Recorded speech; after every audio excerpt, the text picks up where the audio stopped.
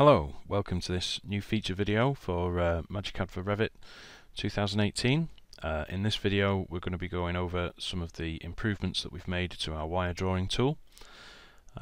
In the latest version we've made an improvement to the search functionality. So when you're selecting a wire type you can actually search in here for different wire types, as you can see, and then once you've filtered your selection of wire types you can just choose the appropriate type from the list. This is especially useful when you have a great deal of wire types in your project, especially large projects. It helps you filter down the list of wire types very quickly and easily. Also, we've made improvements to the way that we actually draw wires as well. Here we've added an orthogonal automatic offset, which allows you to draw an orthogonal line whilst also including your automatic offset for chamfered lines.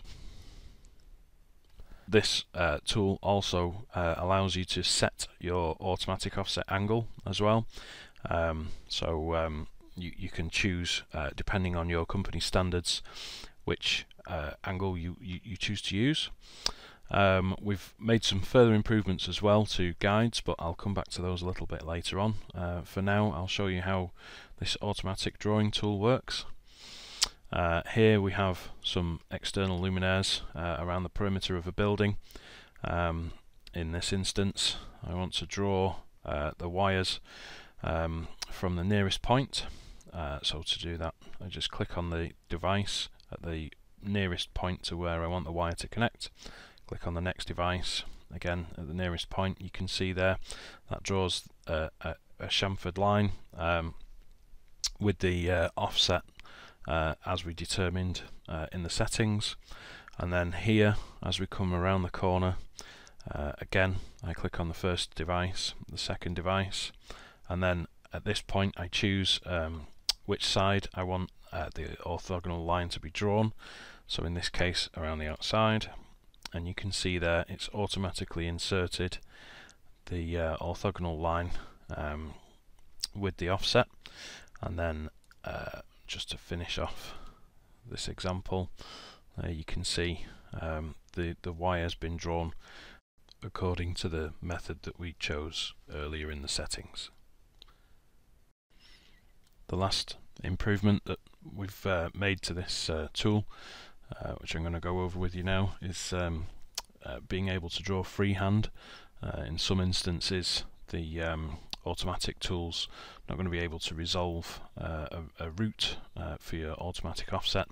So for this situation you're going to want to draw freehand. To assist with doing this, we've created this guide grid.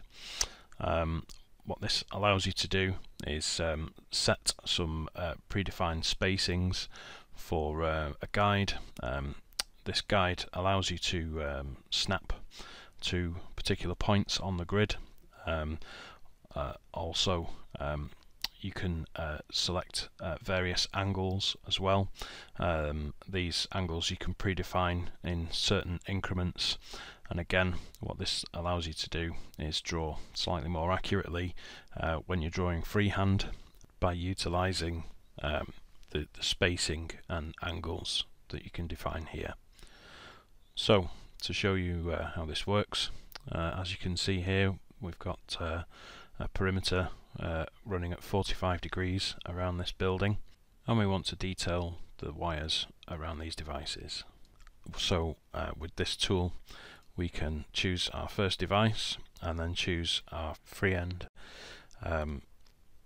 drawing tool.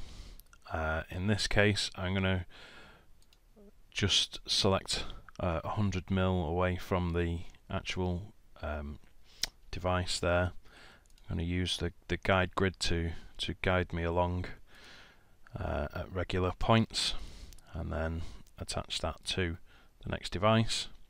And then again we start from our first device, go on our freehand drawing here, and you can see it's very easy to follow the guide grid and build up a straightforward way of detailing around the perimeter of an awkwardly shaped building.